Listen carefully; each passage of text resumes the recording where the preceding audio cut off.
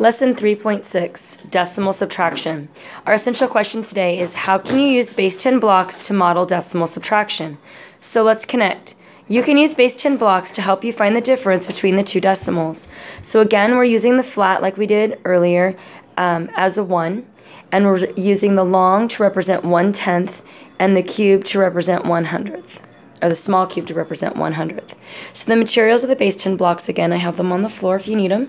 So we're going to use the base 10 blocks to find 84 hundredths minus 56 hundredths. And the model that we're going to start with is 84 hundredths.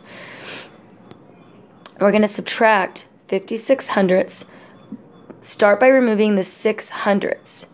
Do you need to regroup when you're removing the 6 hundredths? Let's explain. Yes, I do need to regroup the 1/10 as 10 hundredths to subtract, okay? Just like when you're doing a problem that's not using tenths or hundredths. If the number on the bottom is smaller or bigger than the number on the top, then you're going to need to regroup. Subtract the tenths and remove the 5/10. Record the difference. So let me do this really fast. I'm going to do it over here. I'm going to line it up. So I'm going to take this number, which is 0.84, and then subtract this number, which is 0.56. Very important that I line up the decimals. So again, as I said here, I have to regroup, right? Because I can't take 6 from 4. So I'm going to make this be a 7. This is going to be a 14, okay? And then I have 14 from 6 is 8, 7 from 5 is 2, and I put my decimal. So my answer should be 0.28 or 28 hundredths. Drawing conclusions. What if you remove the tenths first and then the hundredths? Explain how you would regroup. Well, I would still regroup by exchanging the 1/10 for the 10 hundredths. Hot problem. Synthesize. Two decimals are both less than 1.0. What do you know about the difference between them? Explain. So, since 0.99 and 99 hundredths and 1/100th equals 98 hundredths, well, that's the greatest possible difference that I could possibly make if they're both less than 1. So if that is, hold on, Madison. I know that if both decimals are less than 1.0, then the difference is also going to be less than 1.0 based on the greatest problem that I could possibly make. Making connections. You can use the quick pictures to subtract decimals that need to be regrouped. Step 1. Use a quick picture to model 2 and 82 hundredths minus 1 and 47 hundredths. Subtract the hundredths. Are there enough hundredths to remove? The answer is no. Step 2. Subtract the tenths. Are there enough tenths to remove? The answer is yes. If there are not enough tenths, then we're going to regroup. So first we're going to subtract the 1s. We have our 1 and we're going to subtract the 1. And then we're going to subtract the tenths. Step 3, draw a quick picture of your answer and then record. So as you can see in the picture, I'm left with 1, and then I have 3/10, and then I have 5, 1, 2, 3, 4, 5 hundredths. So the picture is going to look like this. 1, 1, 2, 3, 1, 2, 3, 4, 5. So the answer is 1 whole, 3/10, and 5 hundredths. So let's look at the share and show. Complete the quick picture to find the difference. So we have 62 hundredths and 18 hundredths.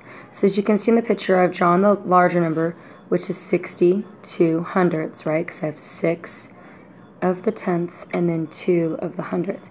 And I'm subtracting 18 hundredths, okay? But I don't have 18, right? So I'm going to have to borrow because I need 8.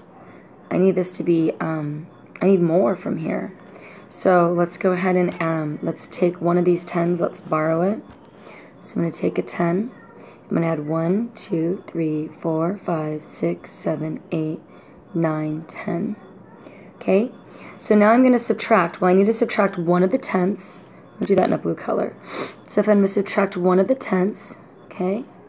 And then I need to subtract 8 of the hundredths. So let's go ahead and do that right now. right here we have 1, 2, 3, 4, 5, and there's 3 more to make that be 8. So now I'm going to subtract that as well. So what I'm left with is 4 of the tenths, so decimal 4, and I'm left with 1, 2, 3, 4 of the hundredths.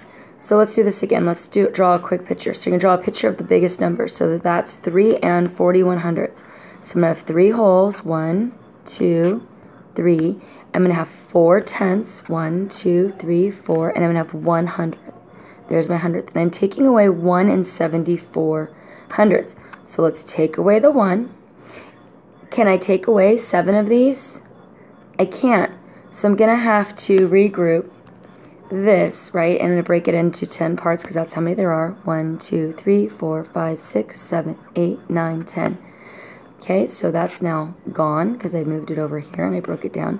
And I need to take away 7. So there's 1, there's 4, and then I'm going to take away these 3. Okay, so in my answer right now, I'm left with 1 whole, dot, and I have 1, 2, 3, 4, 5, 6, 7 tenths. So I have 1 whole, 7 tenths. And then I have my little single hundredth here, but I need to take away 4 hundredths. Now, let me not do the answer up here first, because that can actually mess us up, can't it? Let me erase this. There we go. Let me erase the answer altogether. There we go. I don't want to confuse this. Okay, so I cannot take the 4 from just this 1, so I'm going to have to regroup. So if I regroup one of these, and I break it into 10 parts, 1, 2, 3, 4, 5, 6, 7, 8, 9, 10. So now I have 11 of the hundredths. And I've got to take away 4 of them, right? So let's take away 4 of them. Cross those out. Okay, so now what am I left with? I'm going to do black ink because maybe that'll help. Well, I'm left with 1 whole. I'm left with 1, 2, 3, 4, 5, 6 tenths. And then I have 1, 2, 3, 4, 5, 6, 7 hundredths.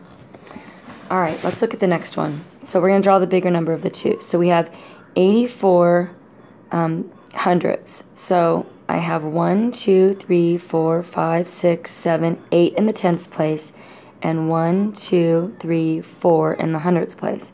And I'm going to subtract 57 hundredths. Well, I can't take 7 hundredths from 4, so I'm going to have to take one of these, okay, and I'm going to have to break it apart. 1, 2, 3, 4, 5, 6, 7, 8, 9, 10. Okay, so now I can circle my 7. Now I can circle my 7 hundredths. So there's 1, 2, 3, 4, 5, 6, 7. There's my 7 hundredths. Okay, and I'm going to circle 5 of the tenths. 1, 2, 3, 4, 5. Okay, so the answer I'm left with is 2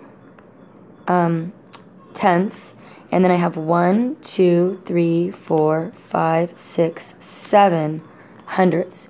So it should be 27 hundredths, 0.27, 27 hundredths.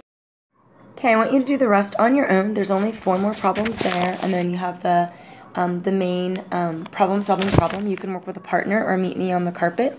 Good luck, guys.